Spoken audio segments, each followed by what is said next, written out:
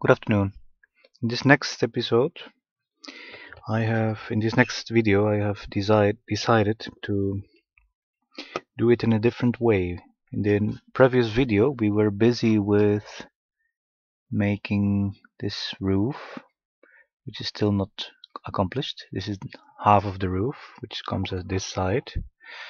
And I have seen it becomes very stiff as we are gluing these shingles onto our house. It becomes very stiff, and I think it's better to glue the under layer, the base for the roof first, and then install the shingles, because then it's easier. It won't look. It gets very stiff, and it will be a bit harder to glue it now into place. Now the other side of the roof is a bit more tricky, the base, to make the base for the other side, because of the chimney. What I did is I took a piece of scrap cardboard, which is not this one is ready, and I cut it more or less to the width, this is the width of this one, especially at the top. Here at the top they should be equal of width. Look, if they are not equal, it will be noticeable. Your model, these ones are equal. As you can see, they are equal. Especially in the top, it will be noticeable. Make it more or less square and use such a thing so that you're sure that it's square. And then once I cut it to width, I mark the chimney and cut a slot. As you can see, this is a slot. And then I started measuring until it came even level with the top. The top should be level, of course, this. And I calculated the same overhang, normal overhang, so that the window would be visible. But here I, on purpose, made that there was more overhang, simply because I want there to be firewood there, and there will be some supports of wood to support the roof, the weight of the roof there. And like that, it will be very nice, because the effect is it will give an effect that this is the ready one. I'm installing it now. It will break the monotony. It will make it less dull, yes. Let me see if you can see it. So here there will come some piece of a track with stones, and then the firewood will be lay under it, and it will give a nice effect under it. So what I'm going to do now is I will mark here from the inside, more or less, to know which part of the inside has to be sanded. I will sand the cardboard, because otherwise the glossy side won't be able to glue it, because the glossy side avoids any glue to stick to it. So I take a piece of sandpaper now, once I cut it out to its measurements.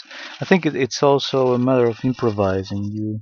You can do it as well. Just make sure that it is to your liking. I can't dictate everything here. It's also a matter of trying out yourself. So I take a piece of sandpaper, grit 120, and I start sanding the parts which have to be glued to the wood. And I give it a good sanding and make sure that there's no gloss anymore, and that it starts to be a little bit rough, that it is not slippery anymore.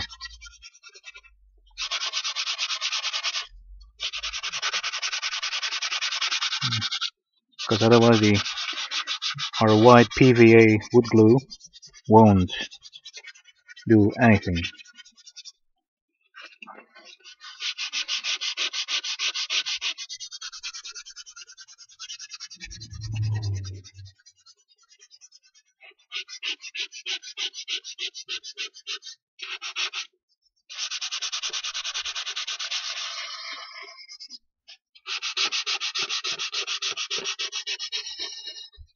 Well, I think that's enough.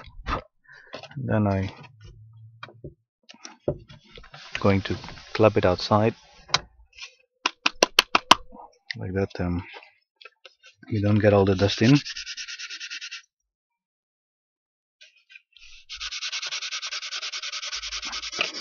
You just rub around with your finger on it to feel if it's giving some resistance. If it starts to give resistance, you're about ready.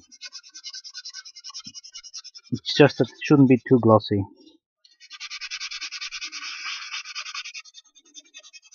because the glossy side of the cardboard is no good. You will have a poor joint, gluing joint.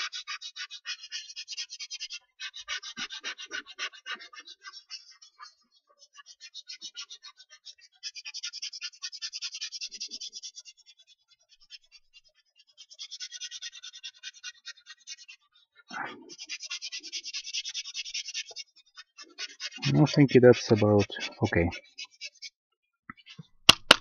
And then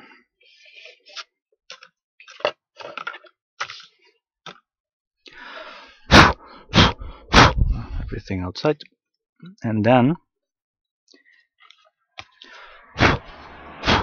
we're sure that it is sanded enough, and then we can take some white glue and a toothpick and apply enough glue on both surfaces. That means on the wood and on the cardboard. I always choose to, I don't take any risk. I always choose to choose for the best. I don't want to take the risk that it will get loose again. Now that you're installing the roof, it means as well that the house gets more fragile. You have to take more care of the house. Don't put it in a location where, because the cardboard isn't of course that strong. Now we start to, well, I applied a little bit too much, but I can still apply it on the excess glue I can take it or remove it with my finger and apply it on the cardboard.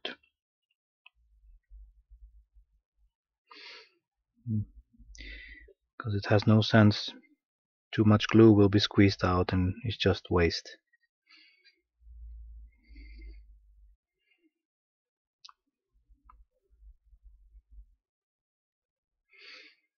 I apply on both sides because lots of the glue will be absorbed by the wood and by the cardboard. That is why I apply on both sides. It will give you a better result.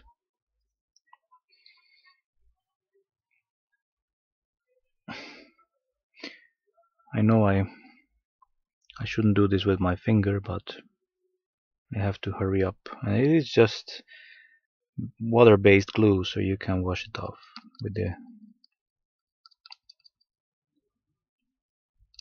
with some water.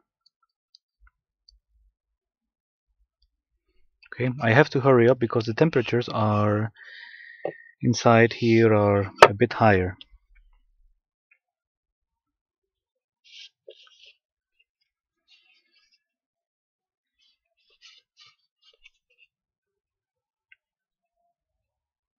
It starts to become spring, it seems like. And then we apply a thin layer on the cardboard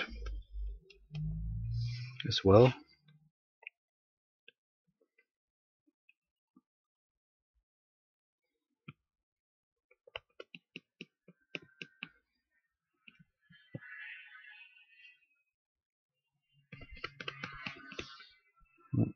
I'm working too slow. I have the idea that I should work a little bit faster as it is drying.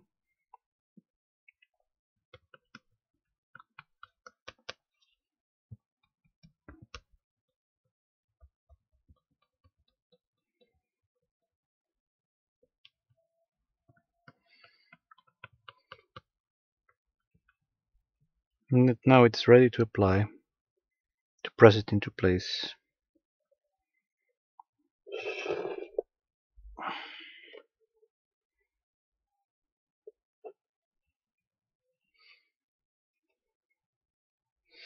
Now last little moment we will observe if it's into the good place.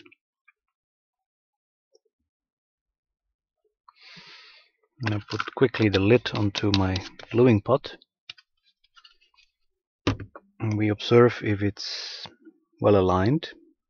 I have some reference lines on both sides here on the inside of the roof to know that I am more or less good. Now it's a matter of pressing down everything. You could do this with tape and leave it like that.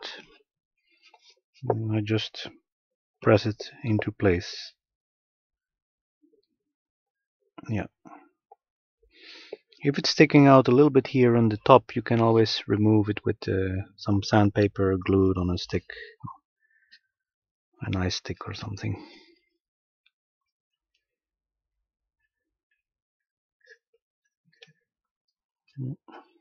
And I like this method more because I think it will be more stiff like that. Because when it has the tendency when you glue the shingles on it that it starts to deform, and that's the reason why I changed the system and I installed the roof first. And what I also do is I make sure that all glue that is squeezed out, I remove it with a toothpick, because later when it's hard it won't be possible anymore to remove. So I prefer to do that now.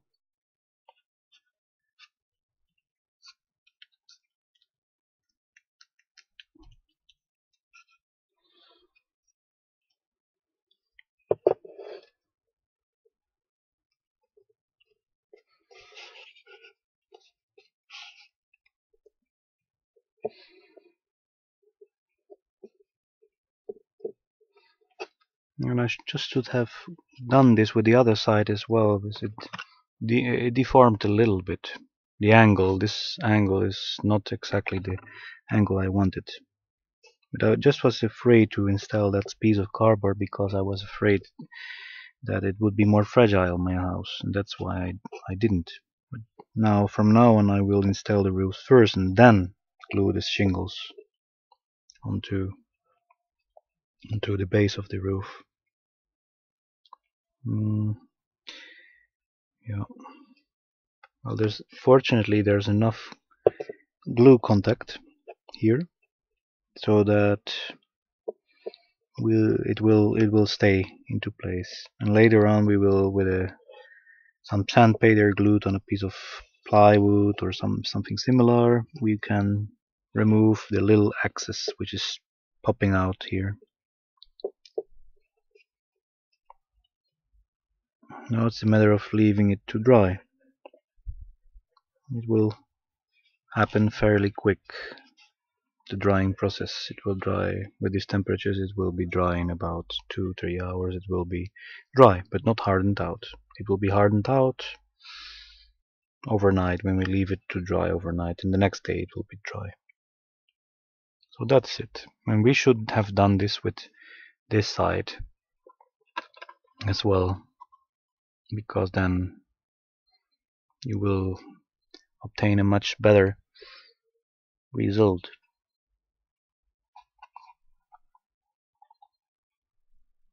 But as you can see, the shingles add a very nice effect to the house. Okay, that's for this video enough.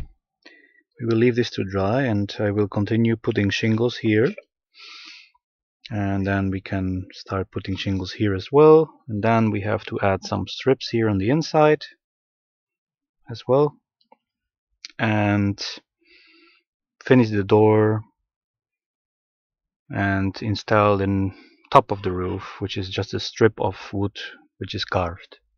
But I will show that in the next videos. Thanks for watching, and I hope I inspired you.